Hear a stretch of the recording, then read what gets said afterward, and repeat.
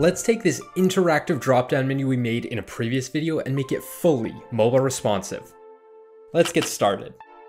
Here is what we're starting out with, and if we switch to tablet, our menu automatically switches to a hamburger menu. Let's start by increasing the sizes of our logo and our button, and make the icon smaller both on regular and hover. Then we'll move this hamburger to the far right and place our button right beside it. It looks great. Now we can start editing the menu. Click Edit Menu, and first we'll add some dividers because next we're gonna hop into Layout and then drop down Layout. Change Item Display to Always Open and reduce the space between our items, and then just leave everything else exactly how it is. Now, selecting the background, we can grab our menu container settings and turn off these two settings because we're gonna stretch our menu container to 100% of the width of our screen. Since we have a lot of space, let's add in our cards from desktop. I'll add in a 2x2 CSS grid, and since the visuals don't carry over from desktop to tablet and mobile, we'll paste the cards from desktop and arrange them something like this. Our tablet screen is looking really good, so let's move on to mobile. Once again, make sure to decrease the size of the icon both on regular and on hover, and then hop into Edit Menu. Selecting the background, we can access settings and turn on tap to close and background overlay because our menu will only be part